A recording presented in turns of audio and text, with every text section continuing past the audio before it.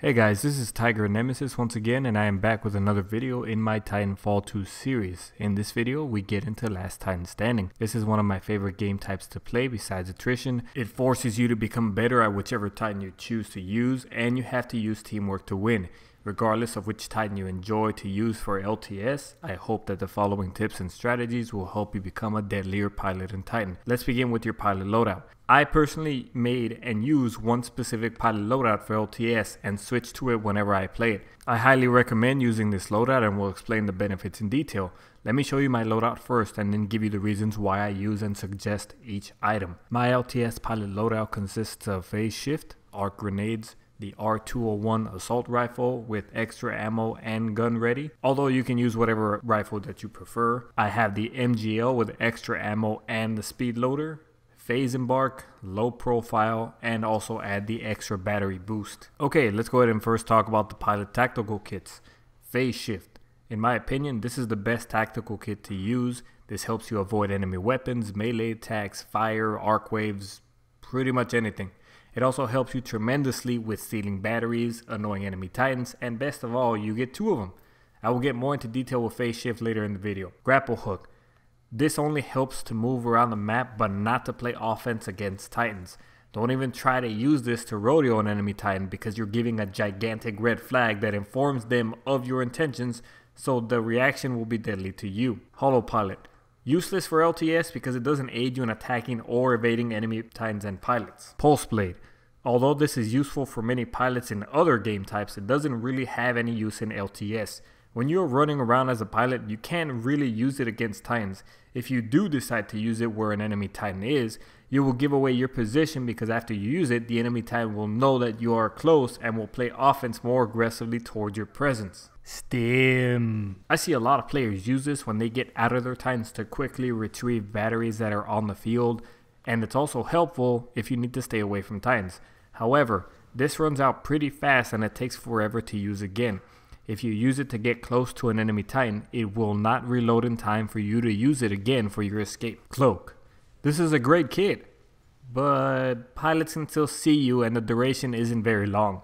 If you use it in an effort to rodeo an enemy titan, you can use it to escape after you've dropped the grenade or stolen the battery, and this makes you into a sitting duck. If you happen to rodeo an enemy titan without using it, you can use it for your escape, but its effects are rendered useless since you have a gigantic indicator on you that the enemy titan can see. You are indeed invisible, but that indicator and the glowing streak on you gives your position away. AWOL. This kit forces you to stand still and attack the enemy titans with increased damage. I highly suggest that you never stop moving in LTS as a pilot unless absolutely necessary.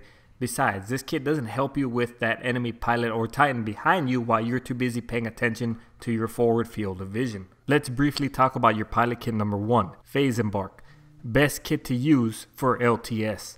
This helps you get in and out of your titan faster and is mainly used to retrieve field batteries. I highly suggest this kit because it is more beneficial to plan to stay on your titan rather than shooting yourself in the foot from the get-go by choosing another pilot kit to use when your titan gets destroyed. In other words, the other pilot kits are only useful to you as a pilot and not as a titan. Ordnance expert.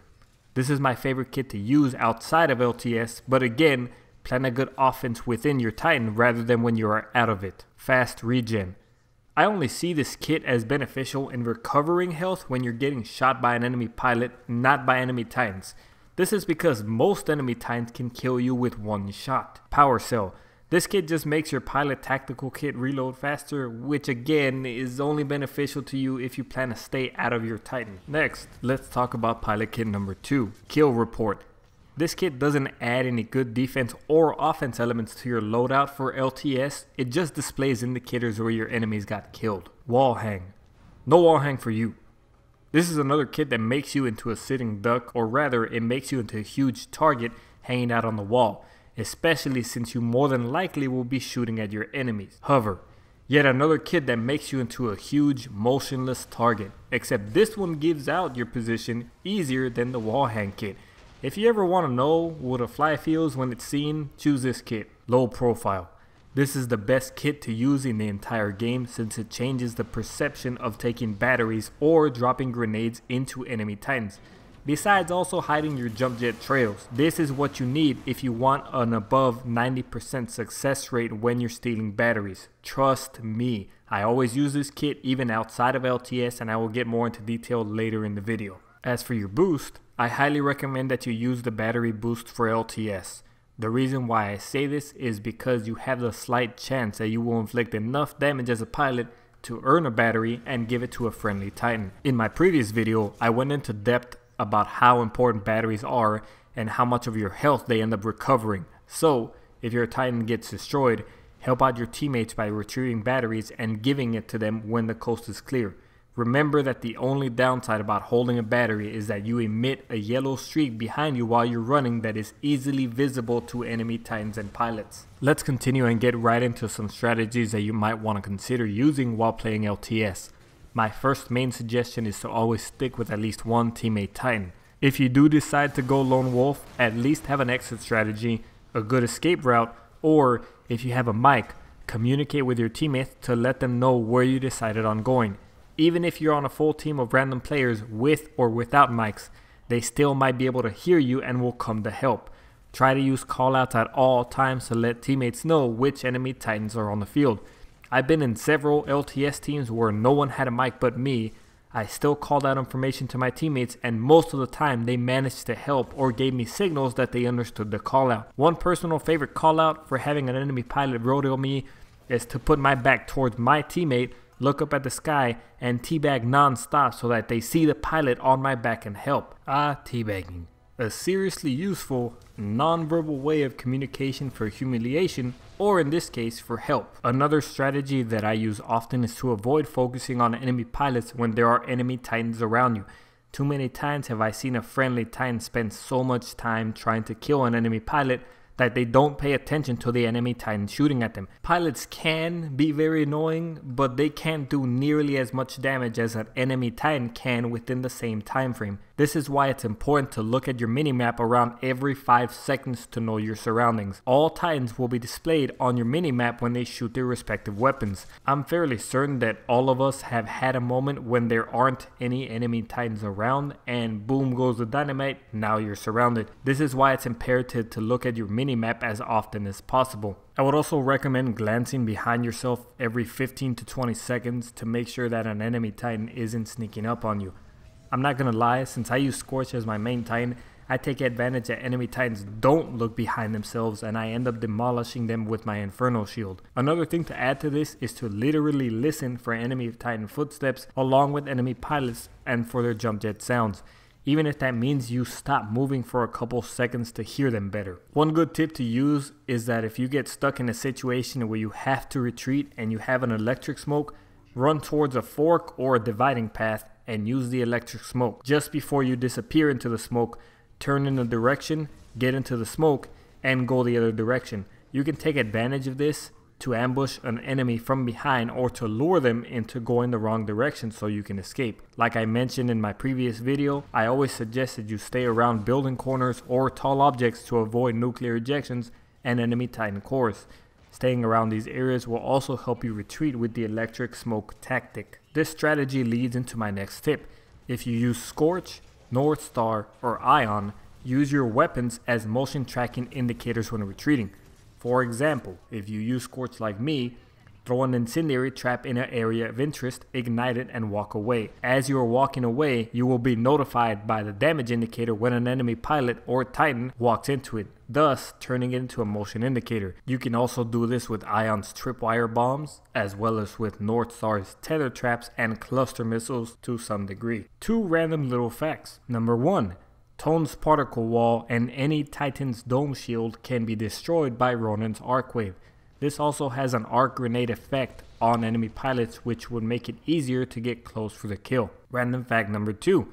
Legion's Smart Core can shoot all of the missiles from Tone's Salvo Core. Let's move on to helping you become a better battery thief. As I've stated already, don't use a grappling hook because you're just announcing your intentions to an unaware Titan. Since Titans obviously move faster than pilots, always counter this by sliding and running along walls to get the speed boost you need to rodeo. You shouldn't ever put yourself in a situation where you're out in the open with an enemy Titan. so stay around walls and objects to avoid getting killed. Staying alive as a pilot is more important than getting one more shot of yours to hit an enemy Titan and risking getting killed for it. It seriously just isn't worth it. Don't ever try to rodeo an enemy Titan from the front, because like the grappling hook, you're letting the Titan know that you're going to rodeo him and he will react accordingly, which more often than not leads to you getting turned into a burst of red confetti from a Titan melee punch. If you use the loadout that I had suggested earlier, it should be fairly easy to steal a battery. If you just ejected from your Titan,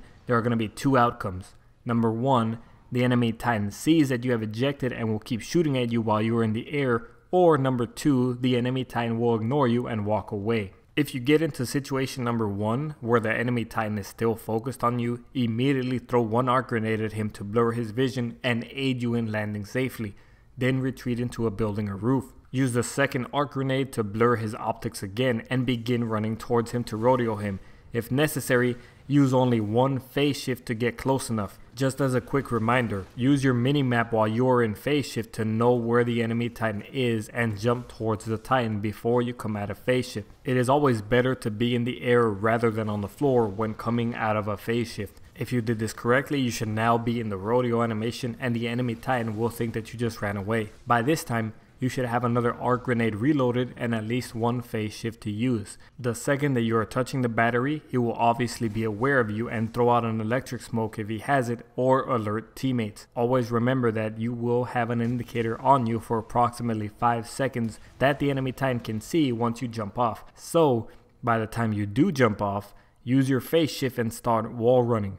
Start cooking your arc grenade while in phase shift and double jump as you're getting out of it so you can throw it towards the enemy Titan to blind him again, then haul ass away from him. If you get the second situation where the Titan ignores you after you eject, use one arc grenade as soon as you reach the apex of height and are coming back down to blind and freeze him. Maneuver yourself to land on top of the Titan, and just before you reach him, throw a second arc grenade to freeze him once again.